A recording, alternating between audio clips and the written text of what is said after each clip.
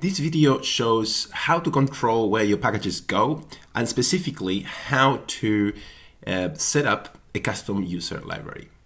This is an extension of Meetup of the DS Incubator that covers the topic, but it stops at how to work with a temporary library, because that is a more general use case. The idea of setting up a custom user library may come useful occasionally, but not so much that I think it's not worth using that time in the DS Incubator live. But here I will leave a record and leave a video in the YouTube list so that if you're interested to do that, you know how to do it. Again, this is part of the bigger of the series of the DS Incubator about the book, What They Forgot to Teach You About R. So normally when you install an R package, say that you install it with install.packages from CRAN, you could call it with the first argument alone. Let's say that you want to install this package. This is how most commonly we install packages. But where do packages go? Okay, the message that prints here tells us it. So in this case, it's going to this library. So it is a library that doesn't include our user name. It's installing at the level of the site. So this is this system that I'm using here is a Docker container using a Linux system that is shared across multiple users. So every package that I'm installing here, is installed at a level that is accessible to other users. So what if you wanted to control that? What if you are a user and want to install packages just on your system and not into the kind of site level library? All right, you can do that with the second argument to install the packages, which is the argument lib. So that is what specifies where they go. So in the DS Incubator, we show that you could do it in a temporary directory. The package could install there, and then you could simply use it from that directory. But in this case, we want to install it in a user library that we haven't yet set up. So first, we would need to set it up. So how does that default of the argument lib work?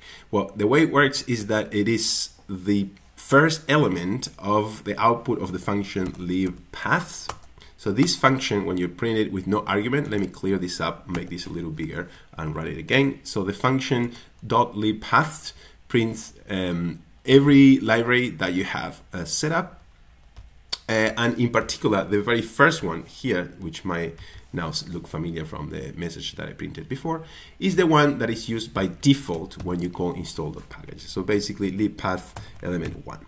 So you could have a quick look into it.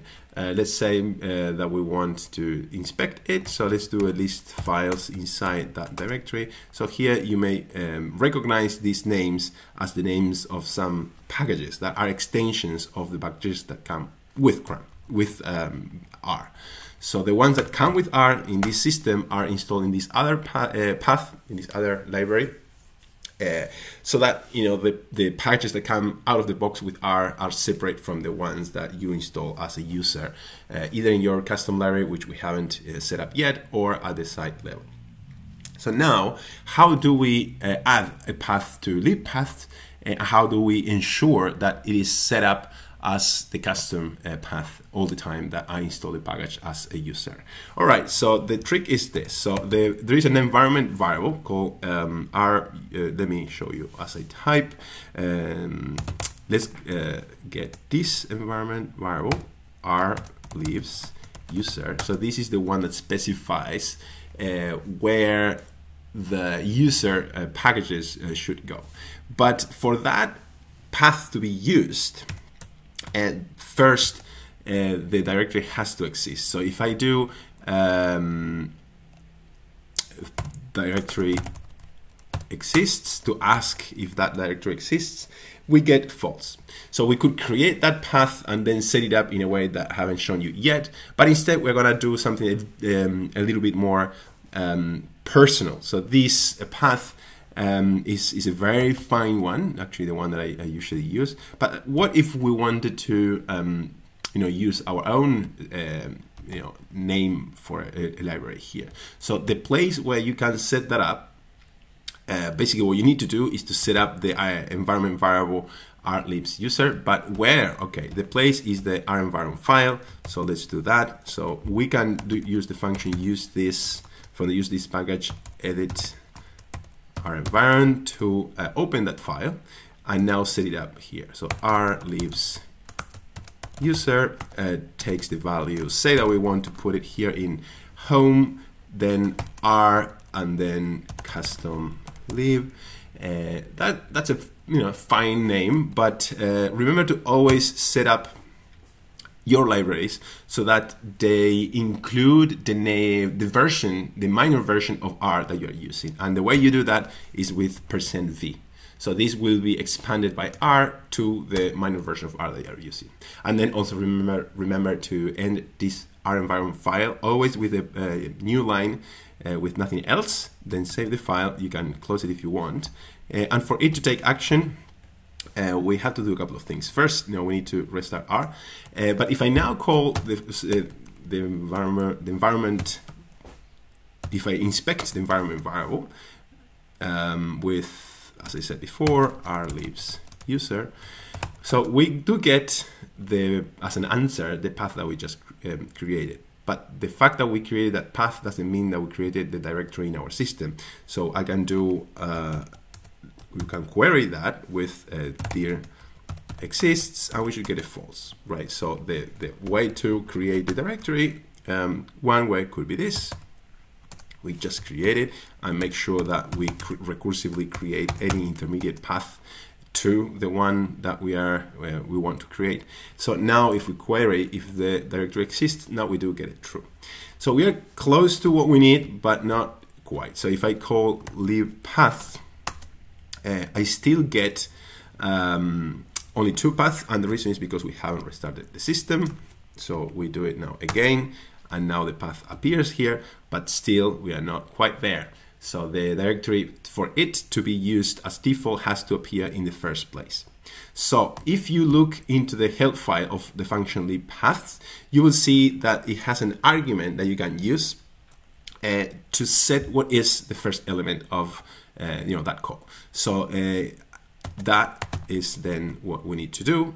Sys getenv. So the way to get the path that we want could be this, calling sys getenv rlibs user, and then if we pass that inside lib path, then the output of lib path will be, this I don't like.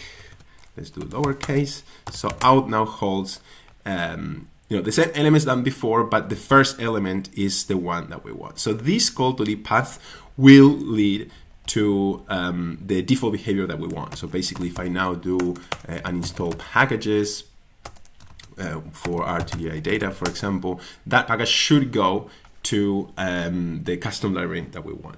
But we are still not fully there. Now, I promise we are really close, because the issue is that if I restart my system and install the package again, it will go elsewhere. And the reason is that we have not set lib path permanently, but we have only done it for the session where we defined that the first element of lib path would be our custom library.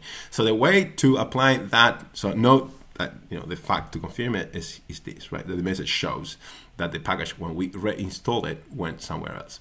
So the way to set it up permanently is to edit our not our environment file in this case. So the place to put that would be our profile file. So edit our profile will open up that file, our profile, and here is where we want to set up lib path to push to the front the output of sys getenv rlibs path, rlibs user, sorry, right? So this is how we can set up our profile, so that in every session, our profile is a file that is always inspected in the beginning of every R session. So in this way, lib path will, every time you restart R, will always be set to the custom user library. So we can prove that. Let's restart the session here. And now we can do .lib path and see how in the front we have the custom library. So now, just to confirm that all works, we could install packages, same package R2EI data, and it should go to where we want, which is our custom user library. So let's just confirm that here and then end the video. Thanks very much.